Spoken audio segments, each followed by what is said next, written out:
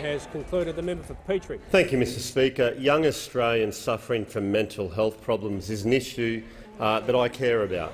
Suicide is the leading cause of death for Australians aged between 5 and 17 years old. This is not acceptable, and we must do what we can to stop this tragedy. Last week I had the privilege of launching the Wayback Support Service at Redcliffe Hospital. Up to 1/4 of those who attempt suicide will try again within 3 months of leaving hospital. The Wayback Support program is critical during this 3-month time frame and addresses a significant gap in the current service system. The Coalition Government has funded $800,000 towards this service, with plans to roll this out into other parts of the country. The service is free and is offered to all people regardless of circumstance.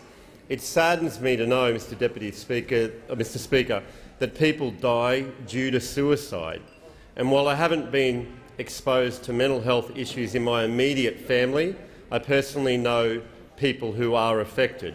And I want to thank Beyond Blue for designing the program, and to all the amazing and specialised staff at Redcliffe Hospital and other service providers who will implement this service to those most in need of our help.